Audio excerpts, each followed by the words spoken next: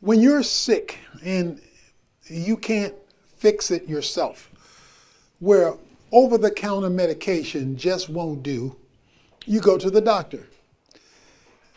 And what you want the doctor to do is you want the doctor to write a prescription, or often that is what they do, to resolve your physical pain and physical problem. You take that prescription to the pharmacy, you give it to the pharmacist, they fill it, you take the medicine home, and you begin the healing process because of a prescription that was written by a qualified person that you took to resolve your medical hurt, pain, and discomfort. Well, I'm sure you agree with me that this virus has been no joke. Corona is not playing around. It's this invisible invasion that we're all having to deal with, and it has caused quite a bit of pain. Medical pain, physical pain, emotional pain, relational pain, economic pain, political pain. I mean, it's just been painful. And you know, everybody's looking for a resolution, looking for a prescription that will work. Well, today I want to talk to you about a prescription for our pandemic. But not only our collective pandemic, but your pandemic. The things that are eating at your life. In this environment, there's been a lot of pain, abuse, neglect, rejection, frustration on so many different levels. But there is a prescription that if we begin to use, particularly those of us who are in relationship with God, and if we take this prescription seriously, we can begin to see some resolve to not only the medical issue that we all are dealing with, but its repercussions throughout our lives, our families, and our broader society. God, the great physician, has a prescription for the big pandemic and for your pandemic. It's found in Isaiah 58, verses 1 to 12. There are three ingredients to this prescription, three medications, if you will, that if you take it, it'll begin a process of healing in your life and in your world. God's people were facing a crisis, and by the way, the reason that the world is facing a crisis is because we are facing a crisis. And until God can get his people right, don't expect him to get the world right. He starts off by saying that the people were religious. They were crying aloud, verse 1 says, and they were raising their voices like a trumpet. They made all the right words. God, we want to know your ways.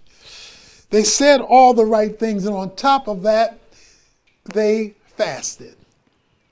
Fasted is where you're giving up a craving in the physical to gain something in the spiritual. Fasting is where you give up food or some other material, physical satisfaction and delight for a period of time and replace it with deep, heartfelt communication with the living God. Fasting is saying that the spiritual trumps the physical. And as bad as the physical is, I need the spiritual to invade it. Now, we've said it many times. Remember that if all you see is what you see, you do not see all there is to be seen. Everything physical and visible is always preceded by something invisible and spiritual. So, if you want to properly address the physical visible, you must first address the invisible spiritual. So these people who were struggling had a religious veneer on them. But yet, they had a problem because they say, and in verse 3, we fasted, but we don't see you doing anything. We've humbled ourselves, but nothing is happening. Why isn't this working? Why aren't we seeing more changes in our lives and in our families and in our communities? And why aren't we seeing the supernatural address the natural? Well, that's where verse 4 comes in. This is the first part of the prescription, by the way. Behold, you fast for contention, strife, and with a wicked fist. You do not fast like you do today to make your voices heard on high. It is a fast, this which I choose, a day for a man to humble himself. It is for bowing one's head like a reed, and for spreading out the sackcloth and ashes as a bed. Will you call this a fast, even an acceptable day to the Lord? The point is, you can go through religious exercise and it goes nowhere. You can speak Christianese, you can go to church, and it doesn't go anywhere. Why? Because the people wanted God to intervene without them changing their ways. Verse 1 talks about their transgression. They weren't willing to align their lives in obedience to God while they carried on their religious activity. Being religious has a fulfillment about it. It can satisfy you. I'm going to make a confession right now. For breakfast today, I had donuts. Now, I love donuts. They have to be put in the oven for about, or the microwave for about 15 seconds. Let the sugar melt just a little bit. Let it be warm, and those donuts just melt in your mouth. I love donuts. The problem is, while they are sweet to the taste, they offer no nutritional value. They're non-beneficial. That's what religion is. It can be sweet. The sermon can be sweet. The singing can be sweet. The fellowship can be sweet, but it can be sugar, placebo. It doesn't offer you anything that changes you. It just makes you feel okay where you are. In fact, religion can camouflage righteousness. You can be religious while not being serious about dealing with the areas in our lives that block God from breaking through to us. Until there is the pursuit of righteousness, I don't mean perfection, nobody can be perfect, but the pursuit of God, meaning repentance where we are unrighteous, then you cannot expect the prescription to work. Everybody wants God to bless us, to bless America, to bless the world while we don't bless him. That's backwards Christian soldiers. He says, the first thing you've got to do is you've got to take me seriously. You've got to humble yourself before me. That is, pursuing a relationship with me and a righteous life before me. If you're not pursuing a relationship and you're not pursuing a righteous life, you aren't pursuing God, no matter how churchified you've become, no matter how many services you go to, no matter how much Bible reading you do, no matter how much fasting you do, no matter how much praying you do. It won't go anywhere because you're not doing the fast that he chooses. You're doing the fast that you choose. So all the spiritual sacrificing that does not pursue a relationship and the pursuit of a righteous lifestyle coming out of that relationship is a waste of time. Because God says, that's not what I'm asking for. You're giving me what you want me to have. You ever have people in your life and they're giving you what they want. They're not giving you what you need, require, or request. You know, when a baby is breached in its mother's womb, it's turned the wrong way. And so a delivery and deliverance of that baby through the womb is problematic because it's not turned right. And so doctors will often go in the womb and turn the baby's head down so it's faced in the right position, because when it's in the right position, it's ready for delivery. Well, you may be in labor right now. I may be in labor. Our culture is certainly in labor, but are our heads turned the right way? Are we breached? Are we just going through the spiritual motions without the pursuit of relationship? In fact, they really didn't want to hear what God had to say. They just wanted to give him enough religion to make him satisfied. You know, a lot of people won't get on the scale. And the reason why they won't get on the scale is because they don't want to see what the truth is. They don't want to see what reality is. So they somehow feel better by not getting on the scale. Well, a lot of people don't want to be confronted by their unrighteousness, by our unrighteousness, by our rejection of God in government, our rejection of God in education, our rejection of God in business, our rejection of God in economics, our rejection of God in the definition of humanity, in the definition of marriage and family. We do not want divine interference in our unrighteousness. We just want to be made comfortable. He says, that's not the fast that I choose.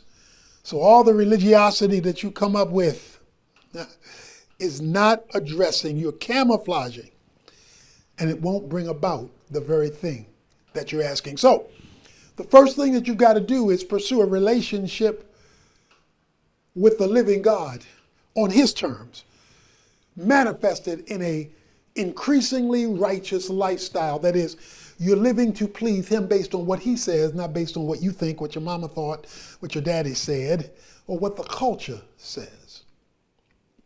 Well, that leads us to the second prescription. And the second prescription reads like this.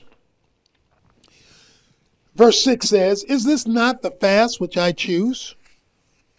To loosen the bonds of wickedness, to undo the bands of the yoke, and to let the oppressed go free, to break every yoke. Is it not to divide your bread with the hungry, and to bring the homeless poor into your house? When you see the naked, to cover him, and not hide yourself from your own flesh. He says the second thing you must do if you want to be healed yourself. We'll get to you in a moment. I've forgotten you. But what he says is that you must minister charitably to others. Now let's get this kind of ministry straight. This kind of ministry that ministers to others means that you're not a selfish saint. That you're not just thinking about three people, me, myself, and I. But that even in your pain, struggle, and stress, you are willing to minister to somebody else who's worse off than you. And trust me, I don't care what your status is, there is somebody worse off than you. You've already heard me declare Luke 6:38, give and it will be given to you. Whatever you need, give to somebody else so that it can boomerang back to you. He says the major sin was how they were treating other people. You can't treat other people any kind of way, some kind of way, and expect God to heal your wounds.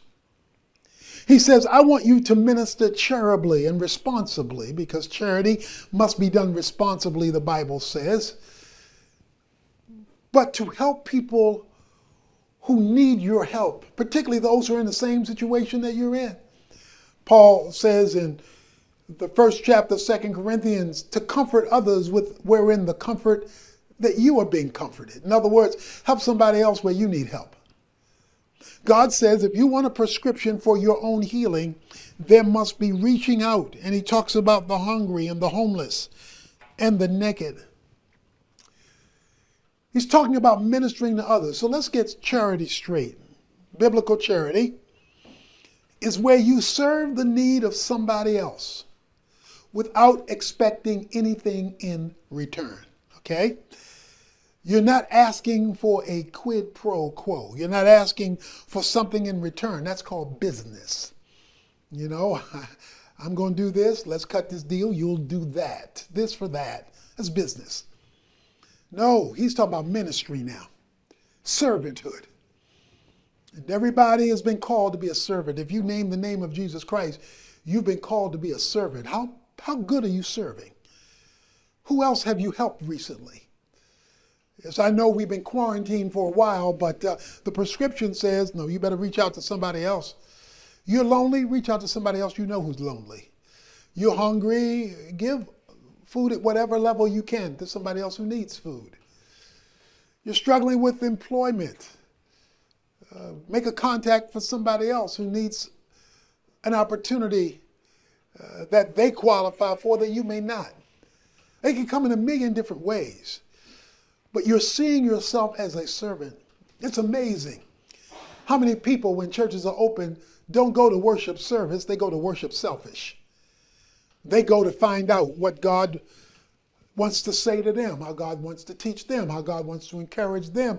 And they'll do that for days, months, and years and never serve in a ministry, never help anybody else. He says, no, if you are unwilling to be a servant, then you can't cry out to me in your crisis to be served by me. Remember, it's more blessed to give than to receive. Why is it more blessed? Because that is the way to receive.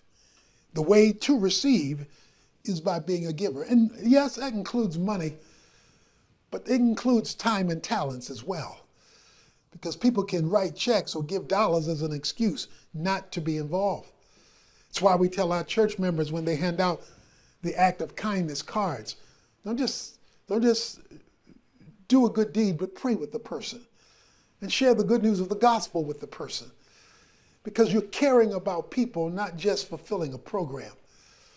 That's also why wherever you serve with your heart in it, your heart and your hands, word and deed.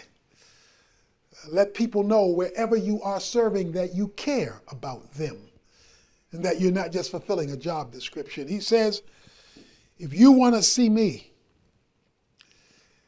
then I need you to serve somebody else. It reminds me of the lady who went to the mailbox one day and she saw a letter in the mailbox that said, I'm coming to your home tonight for dinner. And underneath it said, signed, Jesus. Wow. Jesus is coming to my house for dinner. So she wanted to make preparations. On her way to the store, she ran by a hungry family. And she paused for a moment, found out what they needed, and gave them something to eat. As she came out of the store, because remember, she's getting things for Jesus, she ran across a homeless man without a coat. She went back in and got the homeless man a coat. She went home because guess what? Jesus is coming for dinner. As she went home, she saw a note on the door. And the note on the door said, thank you. Thank you for providing me a meal and a coat. Signed, Jesus. You see, the way you show Jesus that you love him is how better off your neighbor is because you love him. The way you show Jesus that you are serious and not just religious is because you are ministry-minded with a heart that cares for others. We live in a dog-eat-dog world. We live in a me, myself, and I society. But I'd like to suggest to you that the prescription for this pandemic to get God to intervene in our affairs, all of them, including the virus, yeah, because the plagues don't escape God's hand. We see that all over Scripture. He says, I'll heal the plague when you're operating by my plan. And I know that doesn't look like the two are connected, but they're very connected. And so, first of all, there must be the pursuit of righteousness out of a relationship. Secondly of all, there must be the service to others. And then, now I know this is the one you're waiting for. Then after you've done the first part, righteousness, the second part, servanthood, then you come to verse 8. Then your light will break out like the dawn.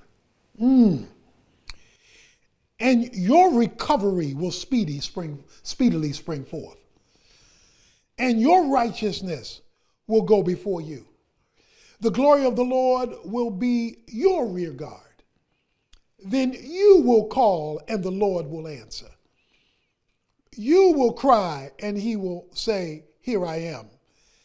If you remove the yoke from your midst, the thing holding you back, the pointing of the finger and speaking of wickedness, and if you give yourself to the hungry and satisfy the desire of the afflicted, then your light will rise in darkness, and your gloom will become like midday. And the Lord will continually guide you and give strength to your loins and your bones. And you will be like a watered garden and like a spring of water whose waters do not fail. Those from among you will rebuild the ancient ruins. You will rise up the old foundations, and you will be called repairers of the breach, the restorer of the streets in which you dwell. Our streets are in trouble, aren't they? We've got injustice taking place, insensitivity taking place, unrighteousness taking place. We've got calamity and divorce, calamity and abuse. And then we have on top of that all this medical stuff. The streets are in trouble. You've got conflict between police and citizens, between Democrats and Republicans, between black and white, often between male and female. The streets are in trouble. But he says, if you want me to take care of the street, if you want me to join you in your predicament, then you're going to have to do this my way. You know, in baseball, you don't start off at third base. That's not where you start in baseball. You just can't come up the bat and then run left down to third base. It doesn't work that way. No, if you want to get home, you got to go in another direction. See, a lot of us want to start on third base so that all we got to do is one thing and go home. No, you got to go to first, second, and then third. Now you can come home. Well, first base is where you remove the bond of wickedness, he says. That is where you identify sin in your life, you acknowledge that it is sin, and then you repent of it. Let me define repentance. Repentance is the internal determination and decision to turn from sin. Repentance is the internal determination and decision to turn from sin. Now, how do you know your internal is real? How do you know that you really mean it? He says, because you'll show fruit of repentance. You can talk about an apple tree all day long, but until you see some apples, you're not convinced. You can talk about a pear tree all you want, but until you see some pears, it's not convincing. No matter what's happening underneath the ground, until you see something, it has not demonstrated itself to be real. So anybody can talk a good game. Amen. Praise the Lord. Hallelujah. God is good all the time. All the time, God is good. But he says, no, you must loosen the bonds of wickedness. You must identify, and we all must do that, from pulpit to pew. And we must repent with fruit of repentance, where we demonstrate to God and as necessary others that we're serious about our faith. And then he says, then you must minister to others. You must serve others. You must come alongside of others.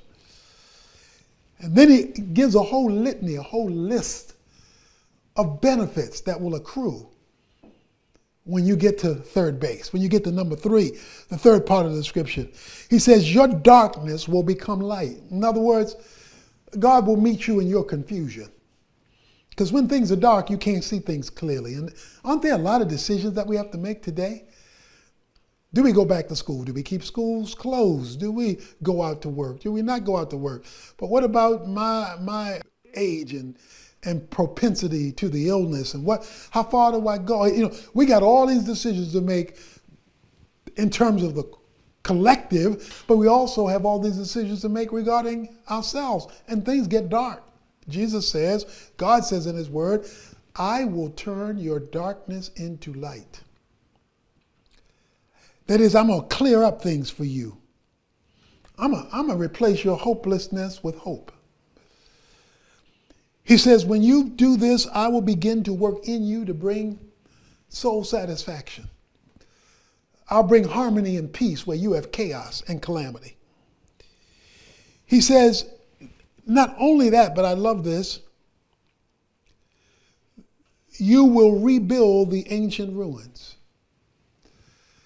You know, we're not looking at evolution of society. We're looking at the devolution of society. We're going downhill. We're not going uphill. I don't care what the economy looks like. I don't care what the prognosticators are saying. We're going downhill as a community of people. the conflicts, the strife, the rebellion, all of this, the redefinitions, we going south. God allows crises. He allows calamities. He allows them to drive us to our knees, to humble us, so that we begin to recognize that we got to do this thing His way. There must be a radical return to God on His terms. And when there is this radical return to God on His terms, then we'll see God radically invade our circumstances, our situations, our lives. And this starts with the church. It starts with Christians. We want to start pointing at the White House when we can't even get straight our house, when we have illegitimate divisions along lines that God never would authorize. He will prepare your broken life, your broken home, and our broken nation, if we will be broken before Him, stripped of our independence and self-sufficiency. You know, on April 15th, well, not true in 2020, but normally on April 15th, that's tax day. And when you do your taxes, you hope to get back something that was given. You want to get something back. You don't just want to pay in, you want to get something back. And one of the things that determines your tax rate or tax income, what you will get back, is what you served. You know, charitable giving, what you gave in terms of dollars. We want a return based on our kindness. Well, God gives a return based on our service. He says, then you will see God work on your behalf. You know, when a person goes to jail or finds a crime, one of the things that they hope to get is community service instead of being locked up. And oftentimes, depending upon what the crime was that was committed, the judge will give them a certain amount of hours of community service in lieu of either a fine or in lieu of jail time, or maybe both. They say, let's do some community service, and through your community service, reduce your sentence. Maybe you feel like life has sentenced you.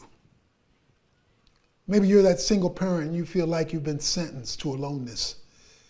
Maybe you're that abandoned child and you feel like you've been sentenced to a life without guidance. Maybe you're that man and you've been sentenced to not being able to be identified for the person you were created to be. Maybe you're that person who feels lost and you feel sentenced about what your destiny, will you ever realize it? Well, God is allowing community service. If you get right with Him, become a servant to others, then He will meet you in your place. And when those three things happen together, you will have taken the prescription, even in this pandemic, for your healing. And if enough of us do it, for the healing of our land.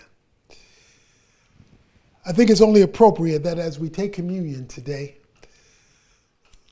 we think about these three things. I want to challenge you to enter a time of fasting, if you haven't already, where you give up a meal or you give up your favorite TV show and you spend some concentrated time on your knees, on your face before God, where you confess to Him every area that you are aware of, where you fail, with an internal determination to turn. And then you do something that validates what you just decided, so that it doesn't just wind up being a feeling for the moment, but an action taking you in a whole nother direction. Find somebody to serve in an appropriate way, given the context of our situation now, and then tell God what you need from Him. I want you to do that. I want you to spend a moment with God so that we can see God invade your life and our circumstances and bring healing to the streets, including the street that you live on. Jesus died to bring us back into fellowship with God. That's why He died, to reconcile us with the Father. His body was broken And that's what the bread is all about. His body broken. When you chew it up, he was chewed up for you. Give him thanks now as we eat in remembrance of him.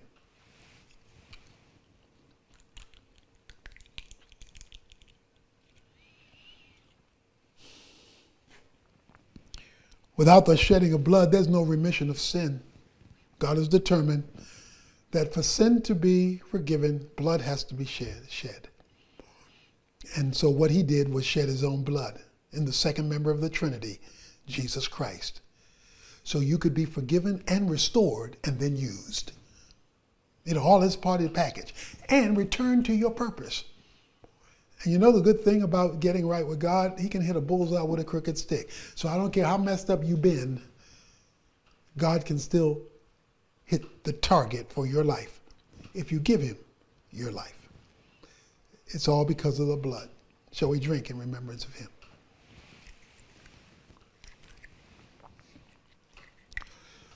Father, we thank you for the privilege of worshiping you and giving you the glory due your name. Receive your people as we take the prescription in the midst of our pandemic. In your name we pray. Amen.